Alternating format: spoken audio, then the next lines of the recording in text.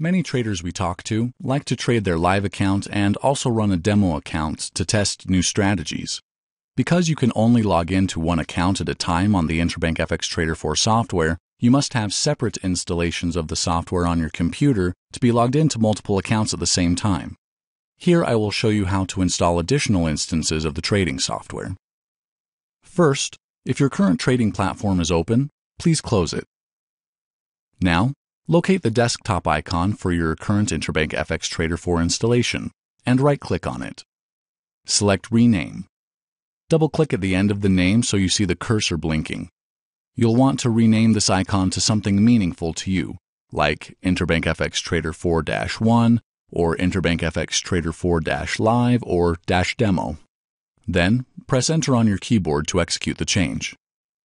To get the latest version of the software, let's go to IBFX.com. Now, select the Platform tab along the top. Then scroll down a bit and select the big yellow button that says Download your free demo today. This is the easiest way to get the installer for the trading platform. On this page, fill in your name and email address. Make sure that MT4 is selected in the platform field. Then select Download. On the Congratulations page, you should see the download start automatically, but if not, left-click where it says Click Here at the end of the first sentence. I am using Internet Explorer. If you're using a different browser, the download process will look a bit different. Here, it will ask you to run or save the file. Normally, I would just run the installation file at this point, but because you may want to install more than one additional platform, to save you time, just save this installer file to your desktop. First, select the Save button. In the Location menu along the side, select Desktop. Then, select Save. It will take a few moments to download. Now, select Run. If for some reason you do not get this Run prompt, go to your desktop and find the installer file.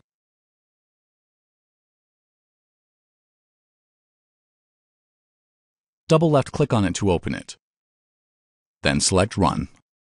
On the Welcome window, select Next. On the License Agreement page, select I agree. Now, on the Choose Installation Location screen, it's asking where you want to install it. This is where you can specify a different installation directory. The easiest thing to do is to add a letter B or a dash in the number 2 to the very end of the default location. So it reads C:/Interbank FX _1-click B or C:/Interbank FX _1-click -2. If you don't like either of those options, you're welcome to add to the end of the default location whatever you would like. Once you have added your preferred suffix, select Install. It will take a few moments to execute the installation. On the final page, uncheck the Start Interbank FX Trader 4 Now and select Finish. If your web browser is still open, please close it or minimize it, along with any other programs you might have open. You will want to be back on your desktop. On your desktop, you will now have a second Interbank FX Trader 4 desktop icon. Let's rename it also.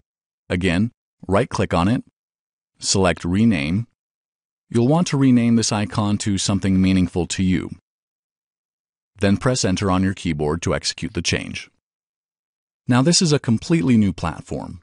It does not contain any of the charts, templates, profiles, expert advisors, or custom indicators that your original platform holds.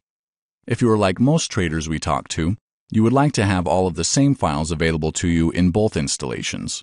Let me show you how to accomplish this. First, locate the desktop icon of your original platform and right-click on it. In the menu, select Properties. Towards the bottom of the Properties window, you will see a button that says Find Target if you are running Windows XP or Open File Location if you are running Windows Vista or Windows 7. Left-click on this button. This opens the file directory for this platform installation. Scroll to the top of the file listings and locate the Experts folder. Single left-click on it to highlight it. Now, on your keyboard, press and hold down the Control button, and single left-click on the Profiles folder, and single left-click on the Templates folder. Now, let off the Control button. Next, right-click on one of the highlighted folders and select Copy. You may now close the Directory window and the Properties window. Next, locate the desktop icon of your new platform and right-click on it. In the menu, select Properties. Towards the bottom of the Properties window, select Open File Location. This opens up the file directory for the new platform installation. When I'm pasting files into a directory folder, I prefer to be in the List view. To change to the List view, right-click anywhere inside of the current viewing window. In the menu, go to View, and then in the side menu, left-click on List to select it.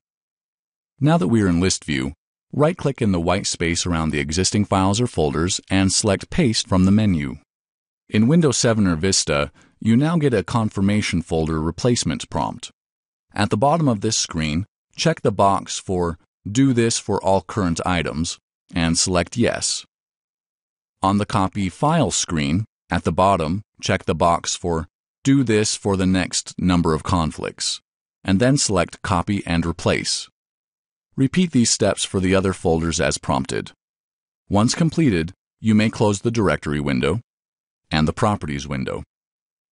If you would like additional installations of the trading software, simply repeat this process starting with the running of the installer file on your desktop. You may now log into your new platform installation and log into your trading account.